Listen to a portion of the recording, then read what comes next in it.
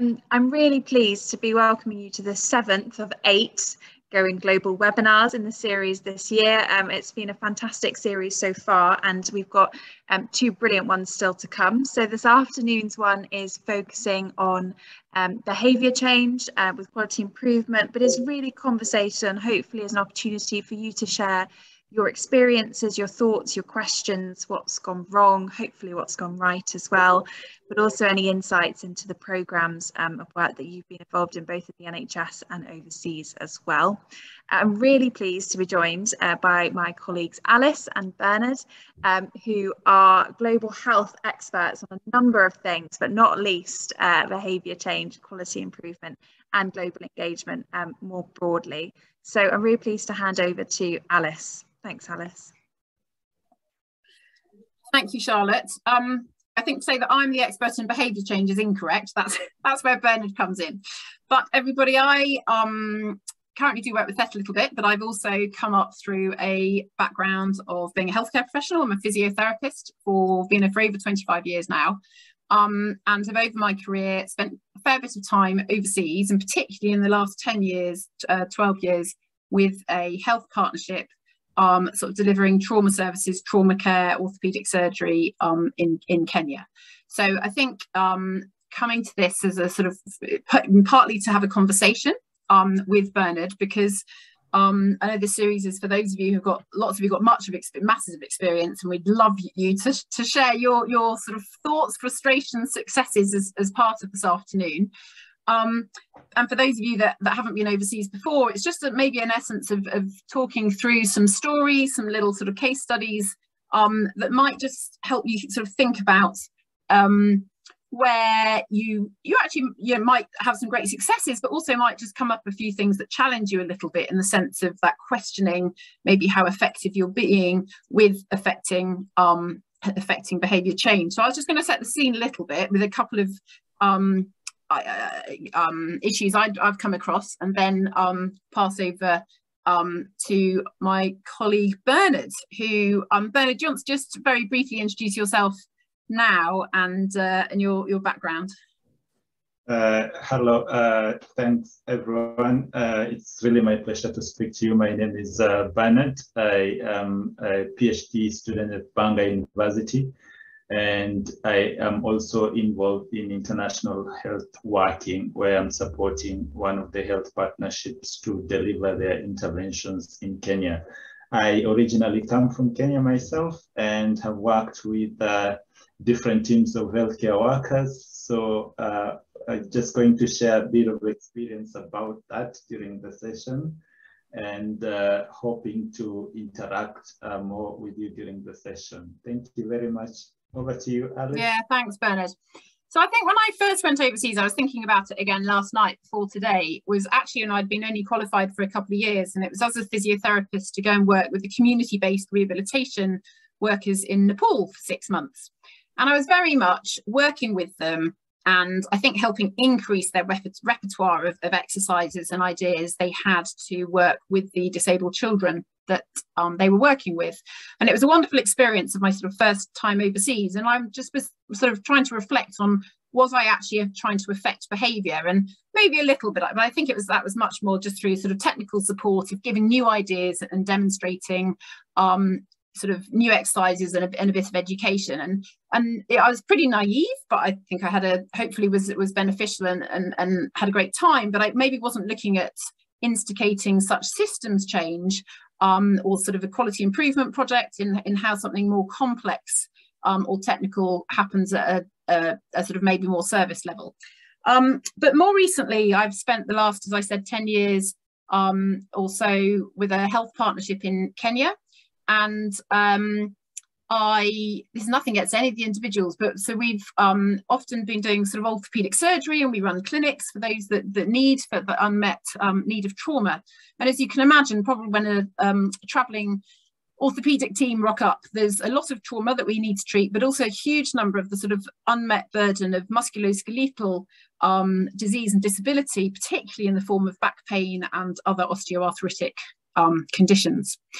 So I had this situation where we had lots of patients, and often doing things on a one-to-one It's not particularly time efficient, and a huge amount of the evidence suggests that classes could be really helpful.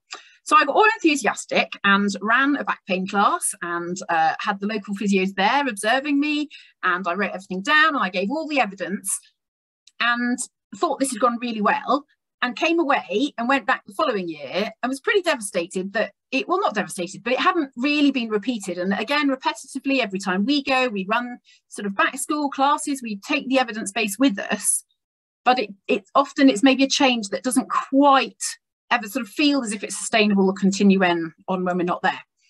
And it's nothing against the individuals that we work with, but I think it was just using that as a little case of maybe an example of where I individually might feel you're going to deliver an intervention which you believe is to be helpful and you believe is to be following evidence, but there's something where it maybe gets a little bit stuck. And this is where I've asked Bernard to try and help us unpick it, to maybe unpick those essences of the theories of behaviour change that I wasn't considering at that point in time. So Bernard, I think you've got a few slides for us to take us through it.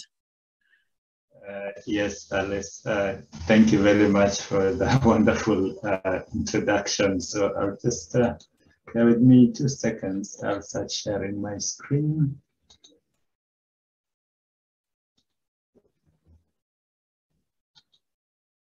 Okay, so I hope you can see my screen. And again, Alice, massive thank you for setting the stage for us. For today's discussions, you have shared really wonderful insights about your experiences that will help us to explore the concept of behavior change and what strategies could be applied to realize more impact both in the short and long term through international health working. So, as I have mentioned, I previously worked in Kenya before moving to the UK about 3 years ago. And just like Alice, we're trying to influence the behaviors and practices of healthcare professionals around infection prevention and antimicrobial stewardship. And my experience resonates well with that of Alice as well. And I do recall some of our main activities included training a core group of healthcare workers who we commonly refer to as champions, because they're going to champion the change agenda within those healthcare settings. And then we could support this core group of healthcare workers to develop plans that then they would try to effect the desired change in their work settings. And then subsequently would conduct some follow-up activities to see how they were kind of faring on with the change interventions within their settings. And so just to highlight a few of the issues that began to emerge as we started to roll out our interventions. So there was, initially, we realized that there was some kind of enthusiasm when we came up with these interventions and tried to roll them to the healthcare workers. But with time, there are issues that began to crop up. So there are concerns around some barriers being or preventing the healthcare workers from effecting the changes that we wanted them to implement within their work settings. And there were a lot of issues, just to discuss a few of them. One of them was the issue of staff shortages. And sometimes the staff that we trained would tell us, okay, you know, this idea is really good, but at the moment we're so pressed of staff, it's not possible for me to try and engage the other healthcare workers on this. And so we have to prioritize meeting the immediate needs of the patients who are presenting to us. There are issues, systemic issues. There not being that kind of governance structures required to effect some of the changes. lack of policies. Sometimes some of the healthcare workers will tell us that their managers are not really supporting what they are trying to do, or they are not even aware of what exactly they are trying to implement. So they lacked on that kind of managerial support just to try and enable them to effect those changes within their work settings. And then there was another issue that we experienced, and this was around the rotation of healthcare workers. Now, the way the health system is organized back in Kenya, you've got the healthcare workers might be working in one department for a certain period of time, then they are moved to another totally different department. So let's say, for instance, you've trained some of the nurses on a skill, for instance, a delivery skill such as the kangaroo mother care, and then they are moved to orthopedic department, and they're there for 3 years.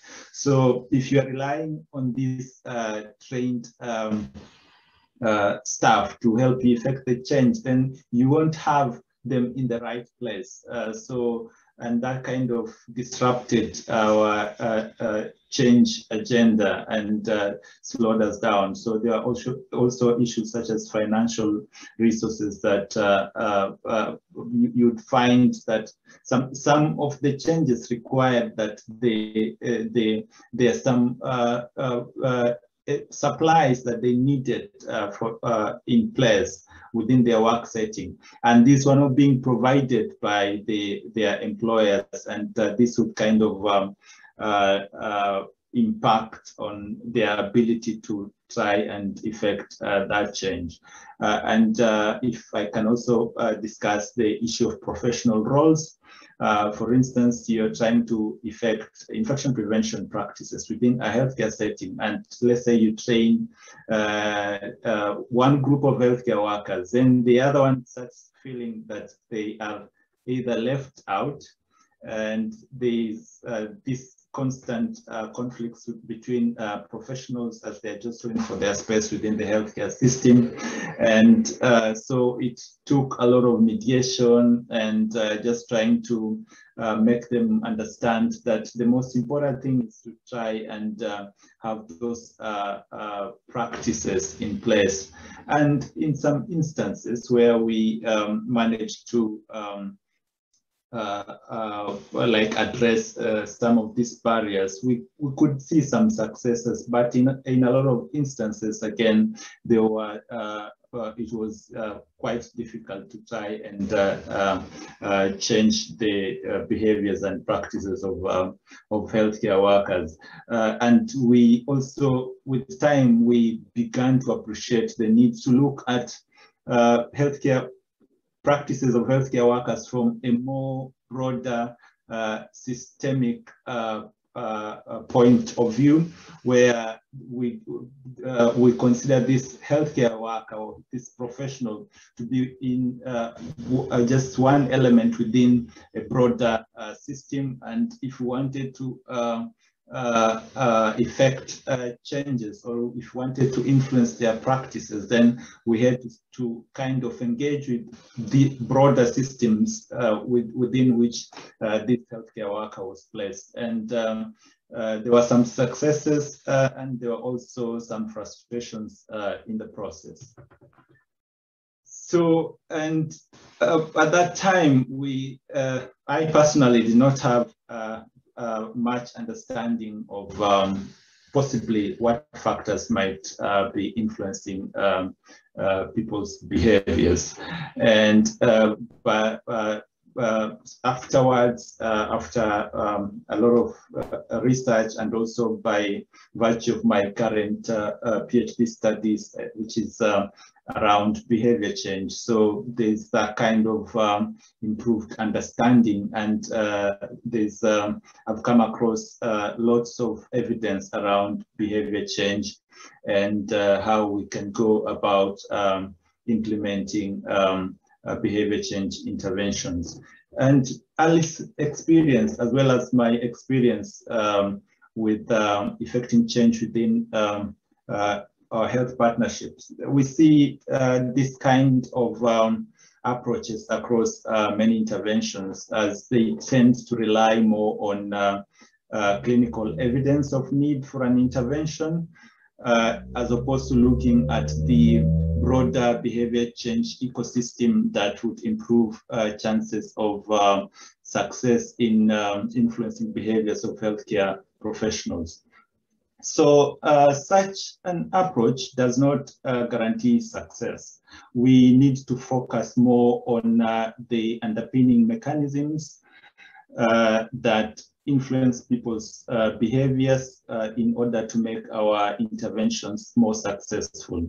And to change people's behaviors, we need to apply behavior change principles that target the relevant determinants of behavior change.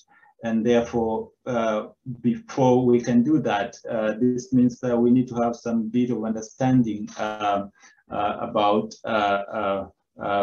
behavior change and what really it entails. So the factors that influence behavior and behavior change in people include a wide range of factors. It could range from knowledge, their skills. Do they have the skills to engage in that behavior? Do they know how to engage in that behavior? There are aspects of social influences that could influence people's behaviors.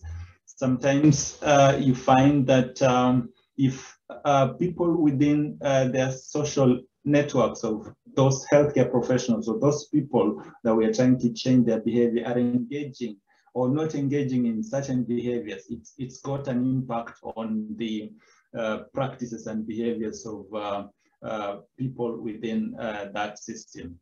There are aspects of professional roles and identity, which I have briefly touched on. Sometimes if we do not have a clear understanding of the professional relationships and roles within our healthcare systems, it kind of can create that kind of a conflict between the professionals. And there are those professionals who will also not engage in a certain behavior because they have not been involved in the design or the planning or the design of that intervention.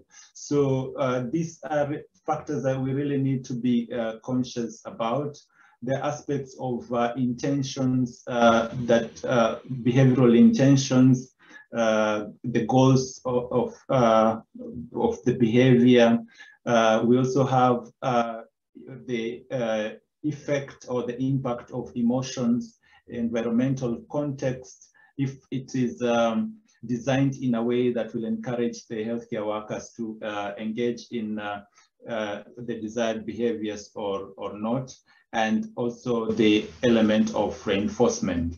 When healthcare workers engage in certain practices or behaviors, and then they are reinforced through avenues such as providing of constructive feedback on their behaviors that can kind of reinforce their behaviors. Sometimes we've used awards and recognition to try and reinforce those behaviors, because this when they see that their efforts are being recognized, then they are able to carry on engaging in the same efforts. I'll give an example of where we were using an award system and on infection prevention practices. So initially it was quite difficult to roll this program out, but with time, with some bit of funding, we're able to come up with a recognition program. And during the annual scientific conferences of healthcare workers, we could recognize and give awards to those institutions that were performing really well in terms of their infection prevention and control practices. And we saw some enthusiasm around infection prevention and control within some settings where they would not really engage, or they will not they were not really buying into the practices that we're trying to promote. And now, because there was that element of award and recognition, and every hospital kind of wanted to have attained that bar of excellence, so there was kind of enthusiasm, managerial support, and that broader, we saw like that broader systems being put in place so that they can support infection prevention practices in those settings. So there is, considering the factors of behavior change and behavior, it's important to understand that there is no size that fits all while we're trying to look at the issues of behavior change in our health partnerships, or when we engage with health professionals through our health partnerships. We need to consider the factors that might be relevant for the people we are working with during the design and implementation of our interventions, and what has effectively worked elsewhere might not have the same impact on another group of people or of healthcare workers. And bearing this in mind, therefore, it's always worth having preliminary engagements with the people we intend to work with. And this may include undertaking activities such as needs assessments, or looking at the evidence and what it says, so that we can better understand the factors that influence the people's behaviors, as well as the barriers and facilitators for their behaviors, before we can plan and implement interventions. So this way, we are able to work around adequately equipping our healthcare workers so that they can overcome the barriers that are likely to prevent them from adopting the desired behaviors or practices, and that would result in more long-lasting and more impactful change interventions. So from our experiences, both what Alice and myself have shared with you, there are so many assumptions that we've always made around people's behaviors and what we need to do to change people's behaviors. So there is this general assumption that education changes people's behaviors. But this is not always true. Though education is a really important behavior change function, education does not necessarily change behaviors, and information alone is not enough. And I'll give you an example. Think about a person who is, or people who smoke, for instance, and they may know that smoking could damage their health, both in the short and in the long term, but they will still smoke anyway, because the short-term gain of the stimulating effect is more meaningful to them than the long-term risk that you're trying to relate to them. And you'll see even information, health information on cigarettes saying that smoking kills, but that does not stop people from smoking. They will still smoke because of other factors that are influencing their behaviors. And the second myth is that you need to change attitudes to change behavior. Although attitudes are really important in behavior change and sustaining behaviors, they tend to follow behaviors. So usually people will change their behavior and the attitudes will follow subsequently. So it's always more beneficial to focus on behavioral expectations where you set expectations for people, or you help them to set those expectations that if this is going to happen, then this is going to be the effect of it. That way, there is likely, the evidence shows that it's likely to have more impact in terms of influencing their behavior than trying to influence their attitudes so that they can change their behavior. And the final assumption that we always make is that people know what motivates them. And while the actual truth is that what motivates people is not always that straightforward. We, on many occasions, are influenced by social norms, and I have briefly explained about this. And I'll give another example. So recently, I followed groups of healthcare workers during ward rounds just to assess their hand hygiene practices. And what I observed was really interesting, but you will, it was quite interesting because I saw that those clinical teams where the lead consultants was performing hand hygiene as required, there was more compliance with the practice as opposed to the clinical teams where the lead consultant did not perform hand hygiene. So in this case, it was more to do with the actions of the lead consultants that influenced their juniors to adhere to hand hygiene practices or their behavior. So their motivation was that seeing their lead consultant who is leading their team performing that hand hygiene, and it kind of influenced them. So it was not about really them knowing what motivates them to change their behaviors. So for many years, it's always been thought that behaviors or practices, or changing people's behaviors or practices is simple. And although sometimes it is, sometimes it is not always the case. Increasing knowledge and changing attitudes can lead to behavior change, but this needs to be informed by the evidence and implemented by the use of evidence-based interventions.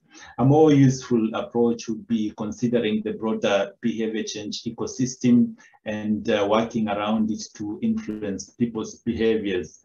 And we can do triple the impact with the same effort. We only have to think how we change behavior and how we are going to reach others to influence them to change their behaviors as well. So there are a couple of things that are always important to consider if you want to change people's behaviors. And this is knowing what needs to be changed and how to change it. So, and now that it would seem that if we know about the factors that can influence behavior change, then it would be simple to implement behavior change by tackling these aspects. This can sometimes work, but sometimes we need to open to the unexpected and also recognize the fact that what works in one circumstance does not necessarily work in another.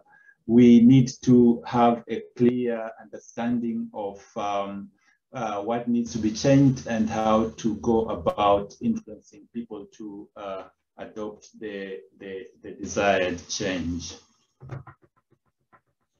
So, sorry about that. So in terms of just going about influencing people's behavior, this is just a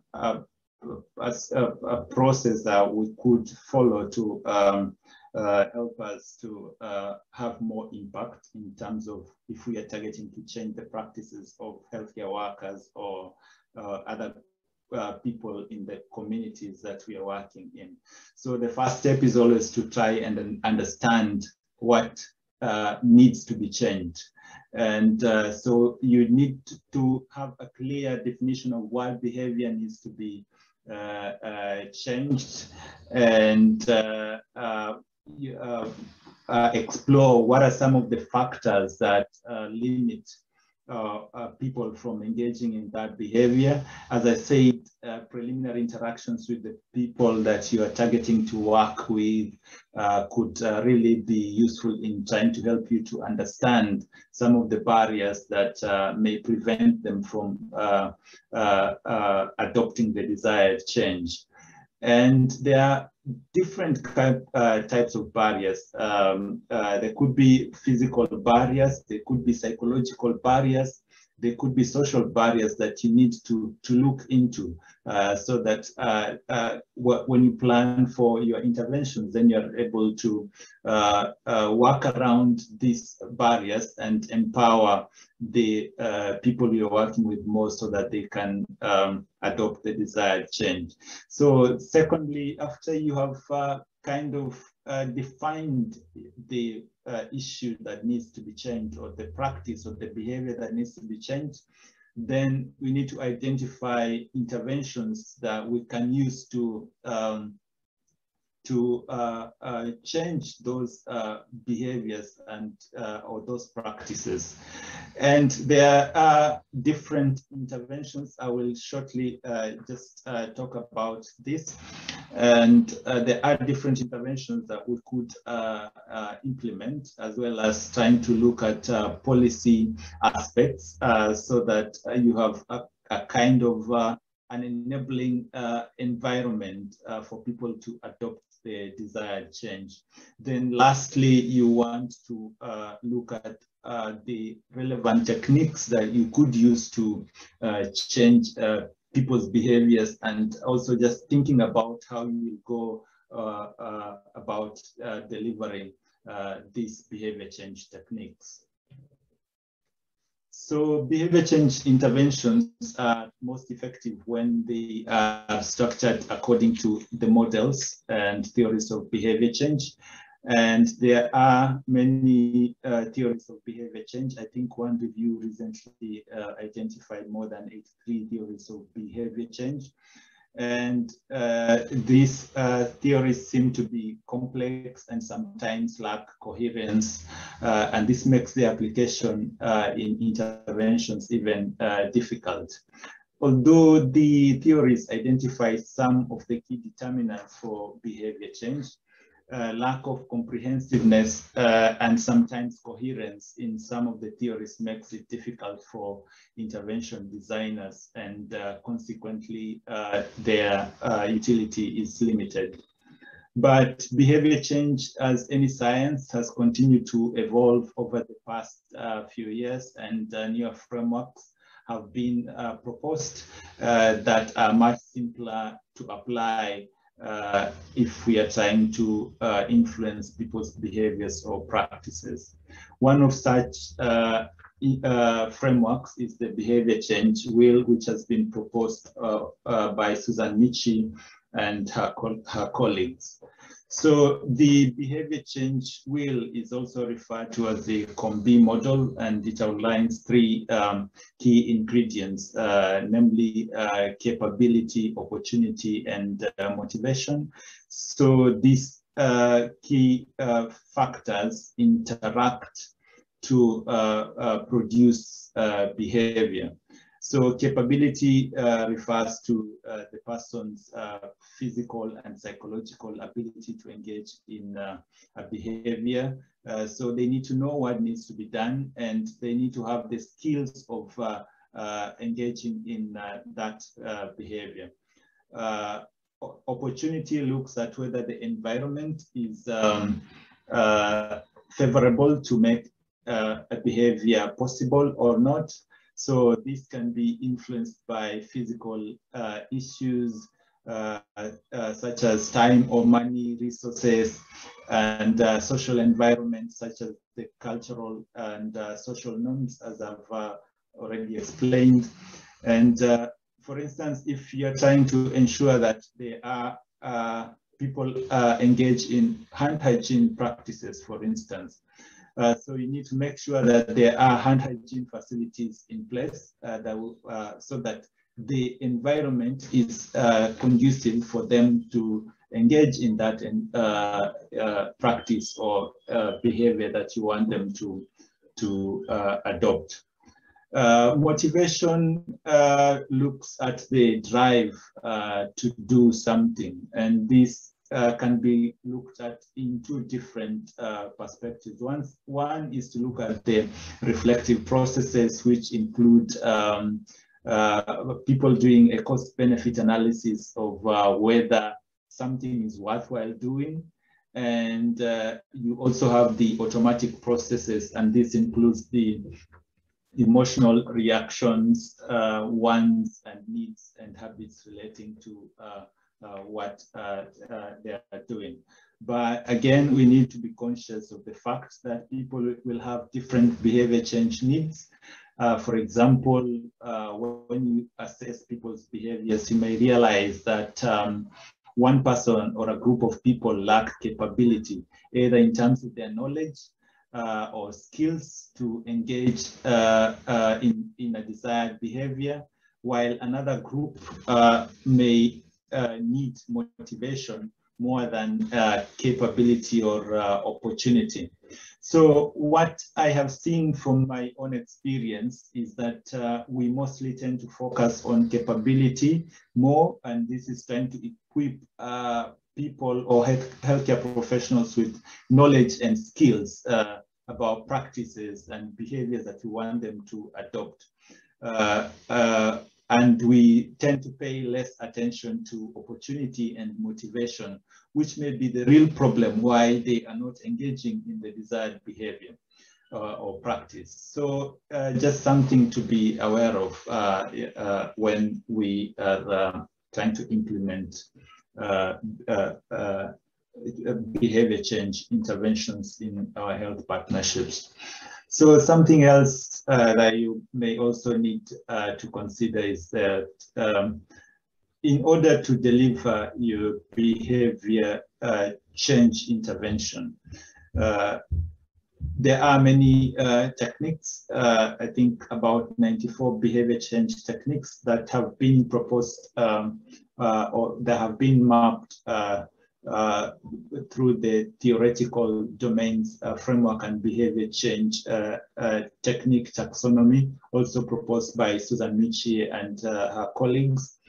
And these are divided into 16 categories, and these are useful in influencing people's behaviors so that they adopt the desired practices. It is also important to note that not all behavior change techniques have the same evidence of utility. You don't have to use all of them. There is so many of them, 94. And the most important thing is to know that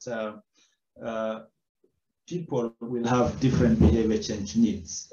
So as I have already explained, you might need to influence. They might have the capability already, or they might have some aspects of their capability that is missing. Probably they need you to focus more on motivation. So that will influence the kind of techniques that you are going to employ when you engage with communities or with healthcare professionals to try and influence their behaviors.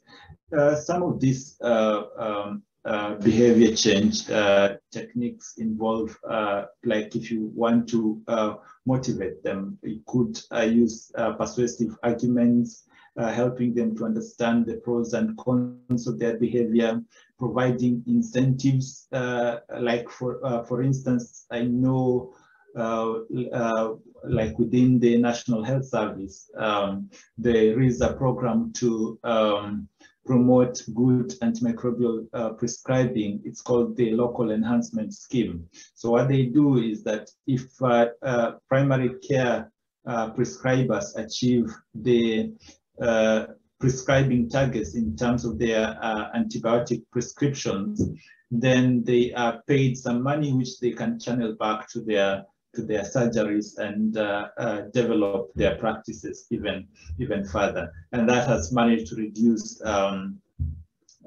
prescribing or has reduced inappropriate prescribing by about 38% in some health boards. So if you are looking at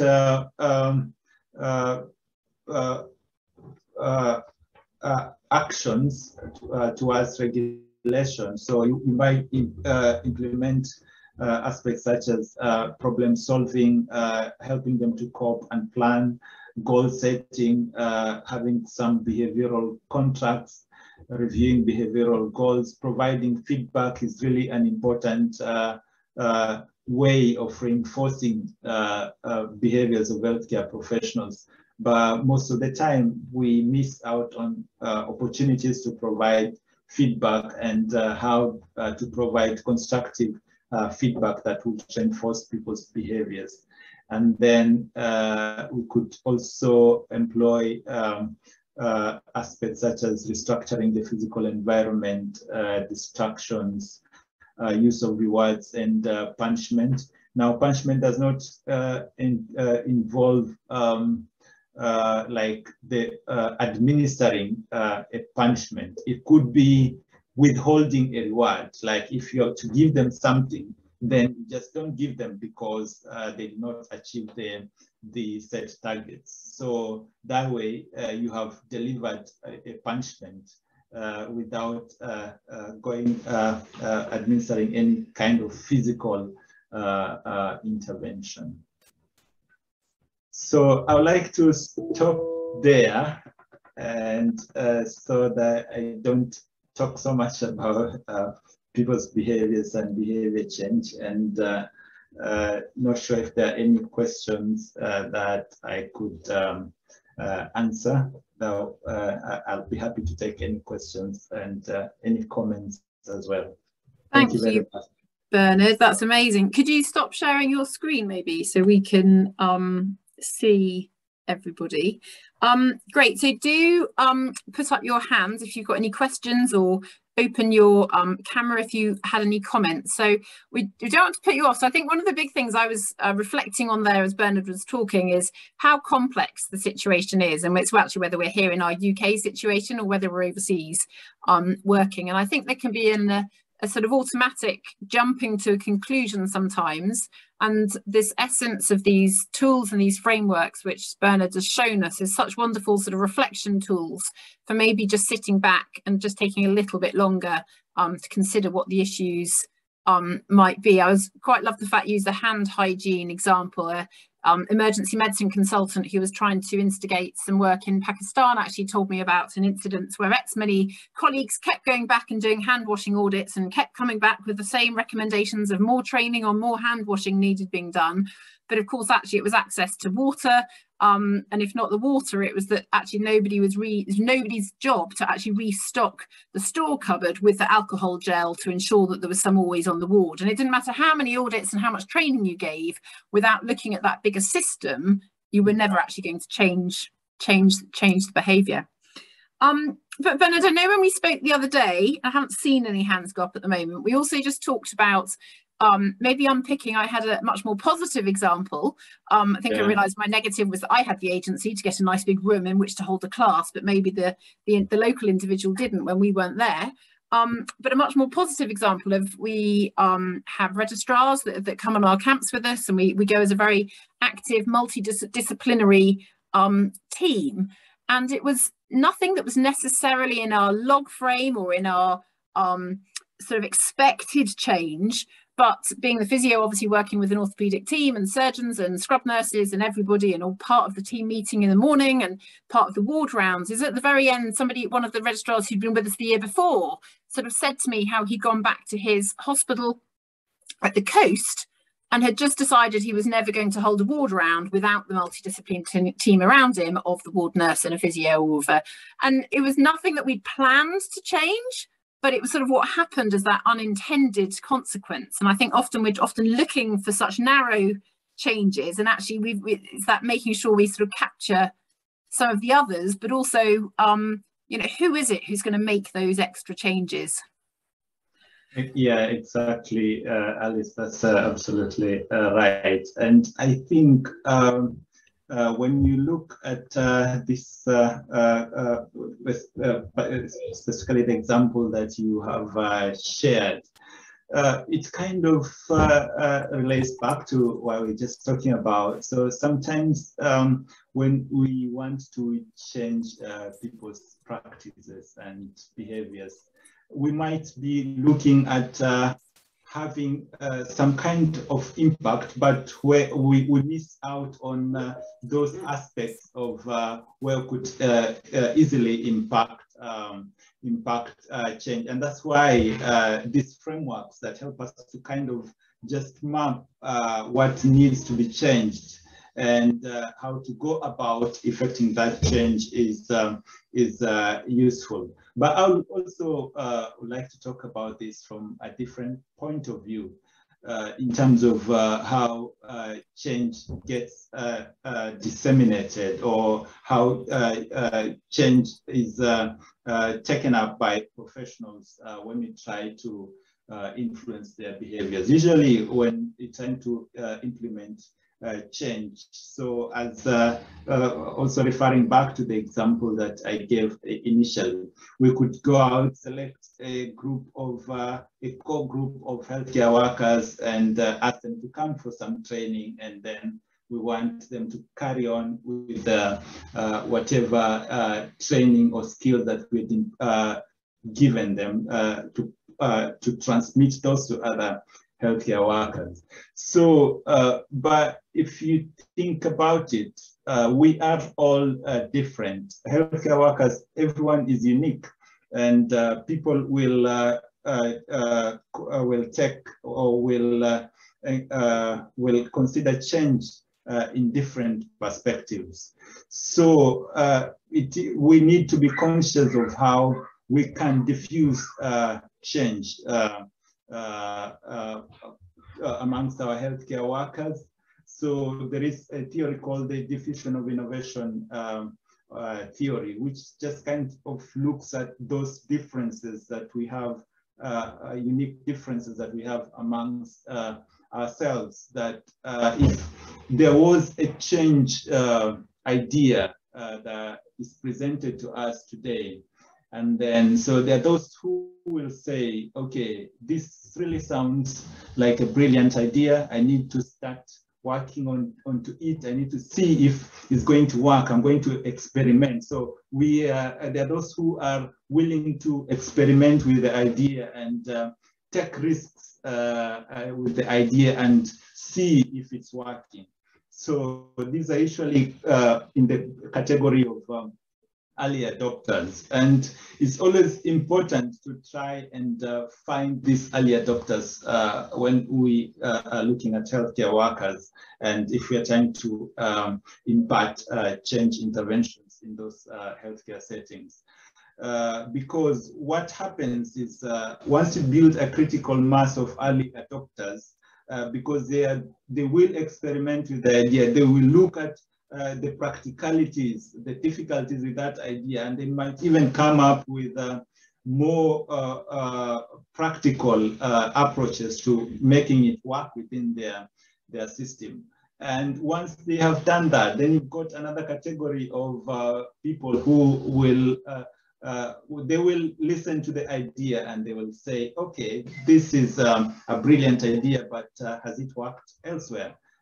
So they will want to see the evidence that it's worked elsewhere or in a place which has a similar circumstance as their own, so that because they're not really willing to take on board that risk to start experimenting with ideas. They want something that is working, and then once they see that, you give them the evidence, then they will be willing to implement that. And then you've got the late majority, also a large proportion of us in the late majority. So after we've seen the ideas working, they've been tested, and there are no issues coming out, then we say, okay, it's working, so we're going to implement this as well. But of course, those that will not consider these new ideas that you're trying to implement. You will discuss with them, and they will listen to you, and they will say they will appreciate you. But at the end of the day, unless it's made a matter of life and death, they're not going to consider those changes. One example is some of the continuing professional development courses. Yeah. So previously, I used to say, okay, you need this for your professional development, but there are those people who never undertook those courses. So until it was made, like a policy was passed that you need this for your accreditation. You won't get accredited if you don't complete your CPD courses. Then that's when you see some other healthcare workers now taking on board the idea of continuing professional development. So we always need to be conscious of all these dynamics within the healthcare workers that we are trying to influence to change their behaviors. The best strategy is to try and target those people who are going to take the ideas on board immediately, build a critical mass, and support them to influence the other healthcare workers so that they can adopt the practices that you're trying to change. Amazing, thank you. Yeah, find your early adopters. Yes, yes. Does anybody have any questions? Charlotte's here. Any comments in the chat? Anybody got any examples they want to share? I know we've only got a few minutes left.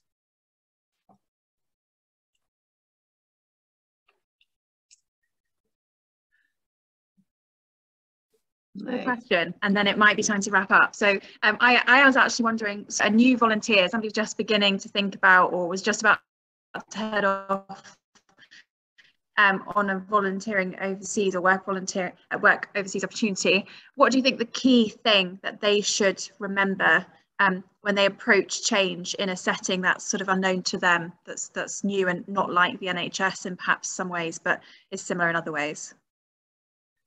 Bernard, perhaps come to you first. I'll put you both on the spot. You've got 2 minutes, Bernard. Yeah. Yeah. Okay. I think the key thing that they need to remember is that people are unique, and they will have different behavior change needs. And unless we know what their behavior change needs are, it may be difficult to influence them to change their behaviors. So having that kind of understanding, interacting with those healthcare workers is really useful, or looking at evidence that is talking about the practices that you want to change will be really useful in trying to help you to understand the aspects that you need to change. And then you can now map your interventions, identify the barriers that need to be addressed, and work around the techniques that are applicable, and they are applicable to that setting. That's what I would say. Yeah, it's a lot to think of. Yeah. Thank you, Ben. And your slides and presentation earlier, I think, gave us even more to think about. So yes, thank you. And Alice, final. Yeah, well, actually, I think my answer follows on really nicely from Bernard. So one of the key things I've always said whenever I've gone overseas, whenever I've said anyone else to go overseas, pause and actually enjoy a cup of tea, and enjoy a cup of tea with the colleagues you're working with the colleagues or the patients or whoever it is you're trying to sort of hopefully influence, because obviously you've gone out there with a vision of hoping to affect change and to support a development of something. But actually, unless you stop and pause and listen with this understanding of complexity in the back of your mind, you'll probably launch straight into slightly the wrong thing. And if you've just taken that time for an extra cup of tea, and also it's a great cup of tea, wonderful rapport, you can get to make some lovely friends.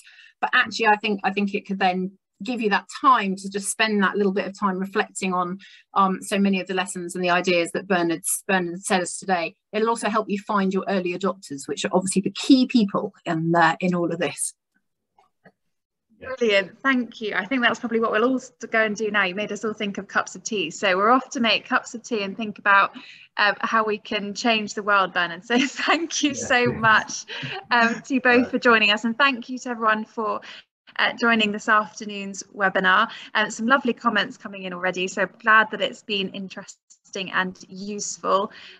Please do send any questions through to us. You can find our emails on the THET website, or reply through Going Global, and we can follow up with any questions that you might have on any of the presentations, and we'll share the recording and hopefully Bernard's brilliant slides as well. If he lets us, we'll put those online and everyone can follow up with them afterwards. But all that's have to say is please do join us next week for the final webinar in the series, which is going to be led by Professor Matt Harris, who is leading us through the very important issue of unconscious bias and the need to look for innovation everywhere we go, and not just in the UK. So it should be a really good final session of the series.